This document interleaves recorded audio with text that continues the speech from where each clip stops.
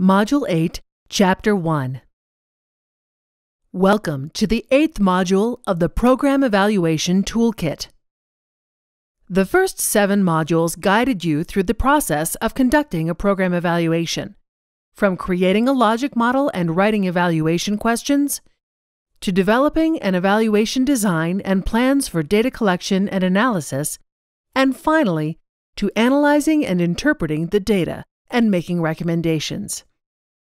In this final module, you will consider the best ways to disseminate and share the findings of your evaluation.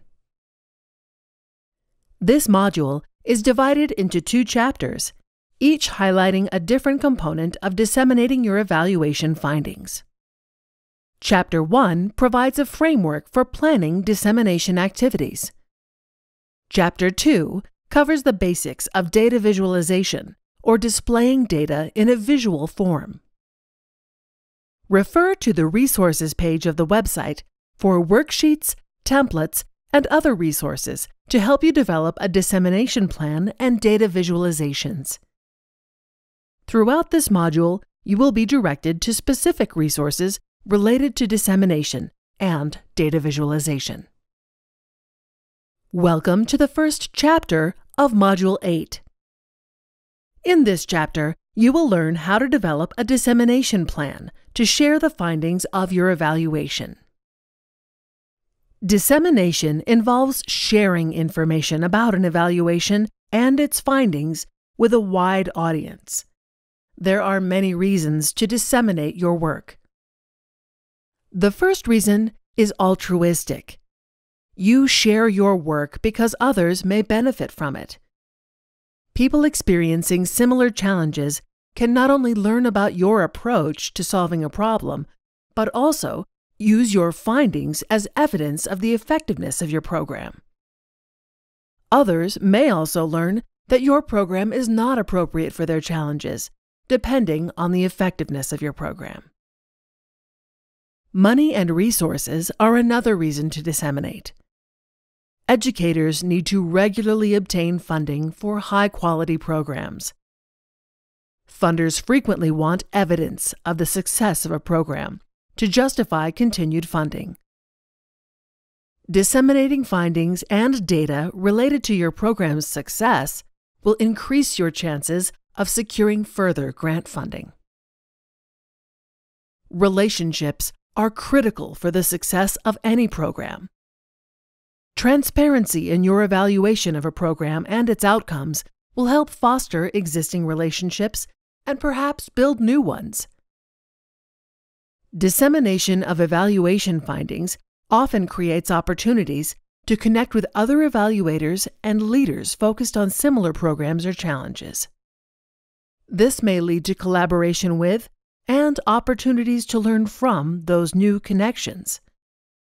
In addition, disseminating your findings to key stakeholders such as parents, community members, and students can strengthen those relationships and build support for an existing program and new programs in the future. Promotion is about publicizing your work and building credibility with stakeholders. Promotion connects to the other reasons for dissemination: altruism, money and resources, and relationships. Promoting your work can also build your credibility as an evaluator, as well as the credibility of your program in achieving its intended outcomes. Finally, utility involves making your evaluation useful to others by helping to translate research into practice. Others might struggle with similar problems to those that prompted you to implement and evaluate your program. By sharing how you have overcome barriers and successfully implemented your program, you contribute to a larger body of knowledge that practitioners can use in other settings. Most importantly, sharing your work with local stakeholders allows parents, community members, and other schools to use your findings to participate in the existing program or implement a similar program of their own. If you expect your evaluation findings to be used, You need to put the right information into the right hands at the right time and in the right way. Being strategic in your dissemination activities will help you avoid wasting time and resources and communicate more effectively. By carefully developing a dissemination plan, you can use effective strategies to reach the right audience, share the right message, and apply the right approach and timing. The Dissemination Plan template, available on the resources page of the website, guides you through the elements of a good dissemination plan. You might want to print out the template and use it to think and plan, as these elements are discussed in this chapter. As you plan your dissemination, there are several key questions to ask. The first involves the audience, or those who need the information you will disseminate. For instance, who are the right people to receive the information? The message involves determining what the audience needs to know. In other words, what is the right information?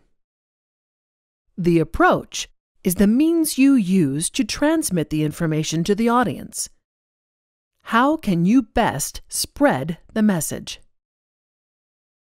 Timing concerns when the audience needs to know the information. That is, what is the right time to share the information? Finally, the responsible party is the individual or individuals who will be in charge of dissemination efforts. Who will lead the dissemination efforts? Asking and answering these 5 critical questions will help you develop a solid dissemination plan. In the rest of this chapter, you will further consider each of these 5 questions to help you draft a dissemination plan. Dissemination, regardless of form, type, or content, should be tailored to the intended audience. The handout, Determining the Audience, available on the resources page of the website, includes a framework for thinking about the audience. Start by listing possible end users for your information, being as specific as possible. First, identify groups that may be interested in the results. Consider anyone who is involved in the evaluation, groups that might have a stake in the findings, and, more broadly, those who might have an interest in the findings. Then, identify specific names, titles, or subgroups of individuals within each of the target groups. You don't need to list everyone by name, but titles or roles in an organization can be very useful for defining who needs or wants to see your information. The list represents your initial audience for dissemination. Think big here. You can always narrow the list later if necessary. Next, consider the purpose for disseminating information to each of the groups or individuals on your list. Why do they need to hear about your findings? You should also think about how informing this group may benefit you. What do you hope to gain by sharing your findings with these groups?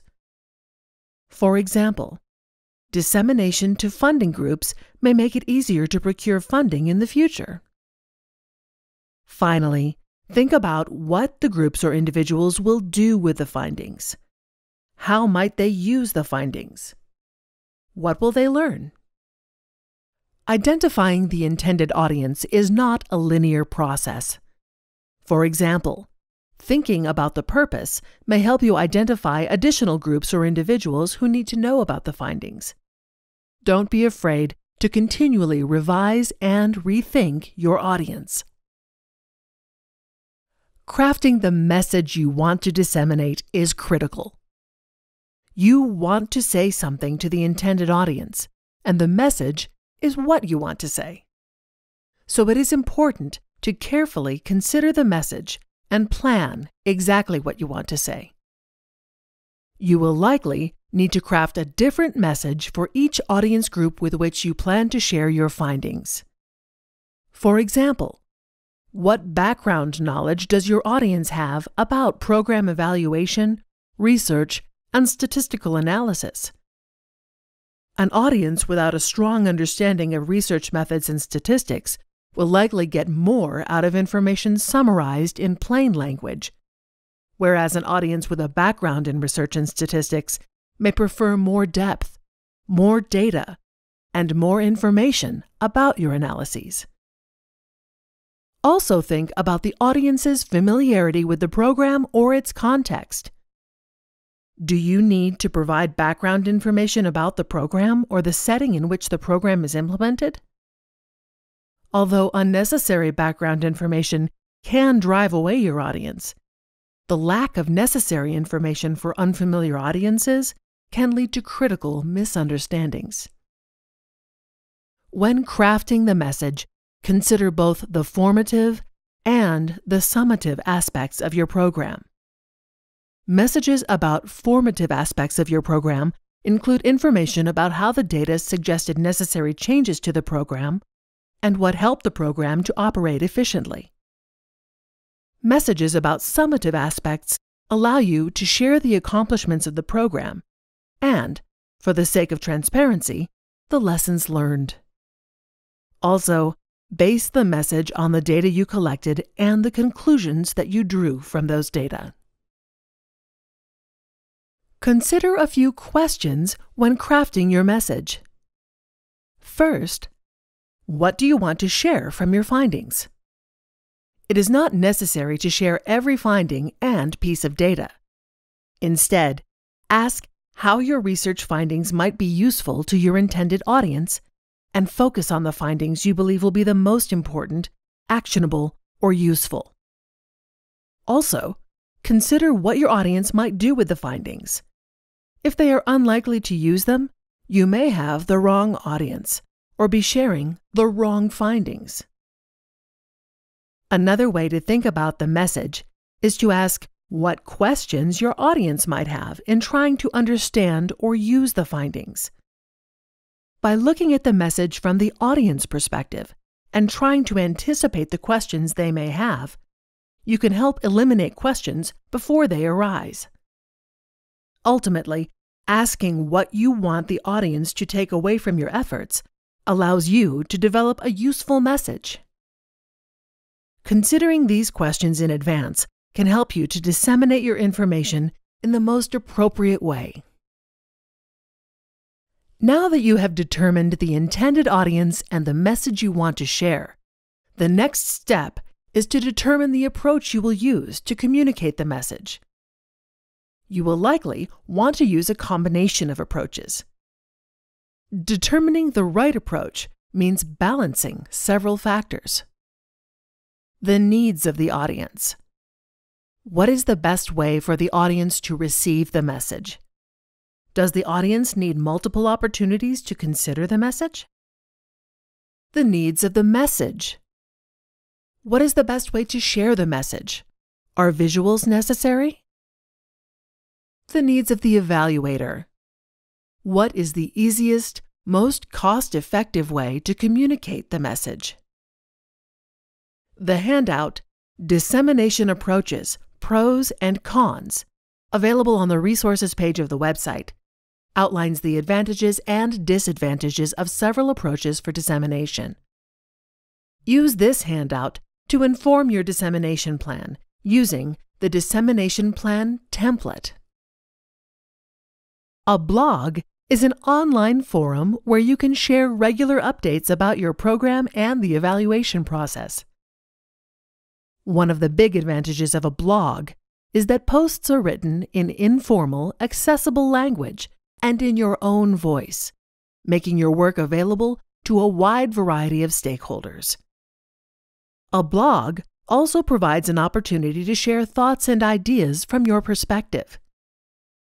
By regularly using a blog to keep your audience up to date on your work, you can build relationships and entice readers to learn more about the results.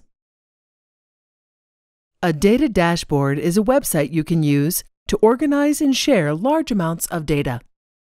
It is best for displaying quantitative data. In a data dashboard, all data are available in one location, accessible, and easy to visualize, analyze, and interpret. Having all the data in one place allows your audience to stay up to date on your work without waiting for you to produce a summary or report.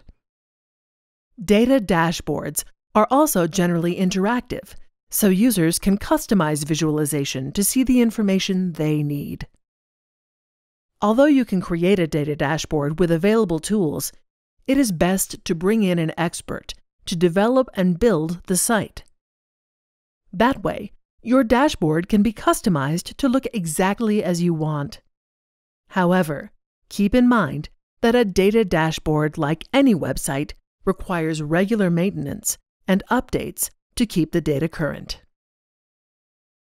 A common way to disseminate evaluation results is an in-person meeting. An in-person meeting generally involves convening a group of interested stakeholders and having an evaluator present the findings through multimedia and visual displays of the data. A benefit of an in-person meeting is the ability to explain the findings, including why they may have turned out the way they did. In addition, the evaluator can discuss ways to use the findings and respond to feedback from stakeholders in real time. Another advantage is being able to see nonverbal reactions from stakeholders, which provide information that you cannot get in any other way. An in-person meeting can also help establish and build relationships that are critical to the long-term success of a program. A media release is a quick, easy, and low-cost way to reach a broad audience. Although you can control how the release is written and what message is communicated, you can't control to whom it is delivered or how far it will go. Disseminating a media release does not mean that the media will do anything with it. A media release generally follows a standard format. The first paragraph of the release generally answers the 5 W's: who, what, when, where, and why. It should be roughly 2 sentences. The first sentence highlights the most important piece of information. In the case of program evaluation, the first sentence will likely be your most important finding. The second sentence describes what the next steps are or sets the timeliness of the story. Consider this paragraph a summary of the rest of the article. The second paragraph then provides more detail about the topic. Consider including a quotation from someone directly associated with the program to highlight important information. Additional paragraphs can be used to provide more detailed information, such as additional quotations, background information, and statistics as needed. Keep in mind that media releases should be short and narrowly focused. Provide only directly relevant background information. Finally, provide contact information for more information. The 3 pound signs at the end of the template indicate that the release is complete. The Media Release template, available on the resources page of the website, can help you write your own media release. The most traditional way to disseminate evaluation findings is a report. A report is the ideal means to share in-depth information about the methods, measures, and findings of the evaluation. It also creates a permanent record of the findings. Its highly organized nature allows your audience to easily find the information they need or want about your work. However, a report does not allow as much freedom to craft or control the message. Because the report is designed to share exactly what you did and what you found, you are not as free to focus the audience's attention on what you want them to see. An evaluation brief is a condensed version of a report. It typically provides a brief overview of the methods and explains the findings without going into extensive detail. In addition, it does not include the full measures used in the evaluation, which might be included in an appendix in the report. An evaluation brief may also provide an overview of existing research on a topic. A summary of findings is a short 1 to 2 paragraph piece that briefly describes what is happening and what was found. It is not a dissemination approach on its own, but it can contribute to multiple dissemination approaches. You can use a summary on a website, in a blog post, for an email campaign, in a newsletter, or as part of any other dissemination activity. A good summary provides a limited set of findings that you want to share, describes your program in plain language, explains who is impacted by the findings and how, and includes contact information. You can use the summary template, available on the resources page of the website, to draft a simple summary paragraph. Social media should not be ignored as a way to increase awareness of an evaluation. Social media allow you to share your results and their implications quickly with a broad demographic and at no cost. Although you cannot share detailed information, you can use social media to refer users to other dissemination approaches that provide much more detail. For example, a tweet can include a link to a blog post or a report about your evaluation. The two-way nature of communication in social media also creates the potential for gathering feedback. However, social media feedback, like other forms of feedback, should always be supplemented with other methods. Another common approach for sharing your findings is a webinar. A webinar can reach large numbers of people at little to no cost. In addition, because it is a visual medium, a webinar is an easy way to share and explain graphic representations of findings and other information, or to share other forms of media, such as videos. A webinar, like an in-person presentation, also allows you to explain and highlight individual findings and gives you control over what you say. You can also archive a webinar as a recording for later viewing, unlike an in-person presentation. The chat and comment features on the webinar platform allow for real-time commenting and feedback. The platform also permits you to record the comments and feedback for later use. A critical part of conducting a webinar is promoting it. If people do not know that you are offering a webinar, and if the link is not readily available, they will not view it. An infographic is a 1- or 2-page document that graphically represents data and findings to tell a story. It is a great way to make your data and findings more user-friendly. The idea is to use graphics such as images, graphs, and tables to convey critical information in as few words as possible. If you choose an infographic as a dissemination approach, you need to decide what information to share. That is, determine the message, because you likely cannot include every piece of information that you may want to share. See the handout Infographic Considerations, available on the resources page of the website for more information.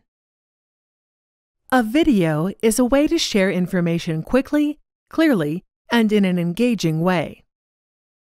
Videos can be easily edited to target different audiences using the same content. Videos are easily shared through multiple social media platforms, making them free to most audiences and relatively low cost to produce. Complex videos that include music, narration, and graphic animation will require an editing program and capacity to use the program. If you do not have these resources, you might want to factor the cost of using a videographer or editor into your evaluation budget. A podcast is a brief audio recording for sharing information on a topic through a discussion format.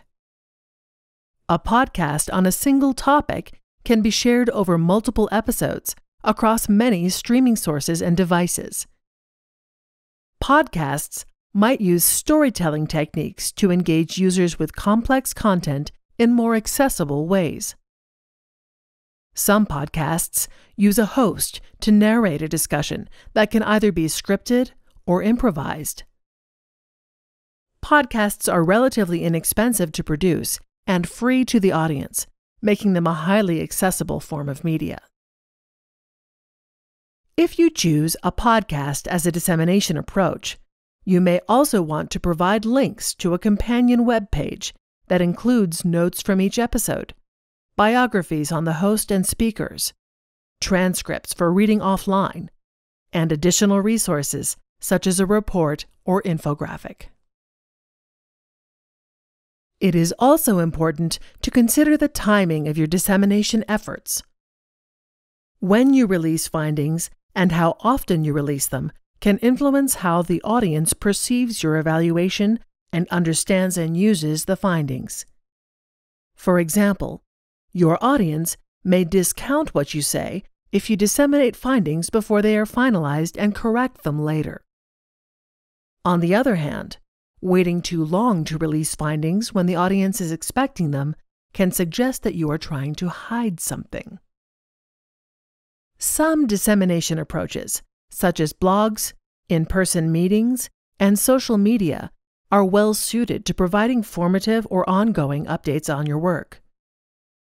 Other approaches, such as press releases, reports, webinars, and data dashboards, are better suited for releasing final or summative findings from your evaluation. The frequency of dissemination also matters. The more often you share the findings from your evaluation using multiple approaches as discussed earlier, the more likely the audience will see and use the findings. Wide dissemination can also contribute a greater perception of utility, meaning simply that the audience will be more likely to view the findings as meaningful and use them. There are several critical points to consider when planning the timing of the dissemination. First, when possible, release appropriate results while the evaluation is in process. For example, you may be able to report the numbers of students who are using a program while you are waiting to gather and analyze the student outcome data. Releasing findings while the program is in progress creates a sense of transparency. When answering process or formative questions, you can release findings to help inform program changes without waiting for outcome or summative results. Sometimes, evaluation findings may be time-sensitive, to meet grant deadlines, for example, or for use before the end of the school year. In these cases, you should release the findings as soon as possible. Of course, if the findings will inform the implementation of a new program, release them in enough time to be used for that purpose. Once a timeline is decided on, it is important to identify the responsible party of dissemination efforts. Identifying a responsible party helps to ensure that dissemination efforts occur within the appropriate time frame. Communicating complex evaluation data or findings to non-technical audiences is not an easy task. If your audience can't understand what you write, they won't use your findings, and you'll miss out on the advantages of dissemination. Recognizing this issue, the U.S. government passed the Plain Writing Act of 2010, requiring that federal agencies use clear communication that the public can understand and use. The Federal Plain Language Guidelines, available on the resources page of the website, is a useful tool for ensuring that evaluation reports and other dissemination products are clearly written and readily understood. You can also review the additional resources at the end of this chapter to help you write about your findings in plain language. Use the handout Checking Recommendations for Plain Language, also available on the resources page of the website, to review your evaluation reports or other dissemination products resulting from your evaluation to make sure that they use plain language. Accessibility involves ensuring that your dissemination products are available to all individuals, including people with disabilities. It is your responsibility to consider the needs of everyone in your intended audience. Thinking about accessibility in advance makes this responsibility much easier.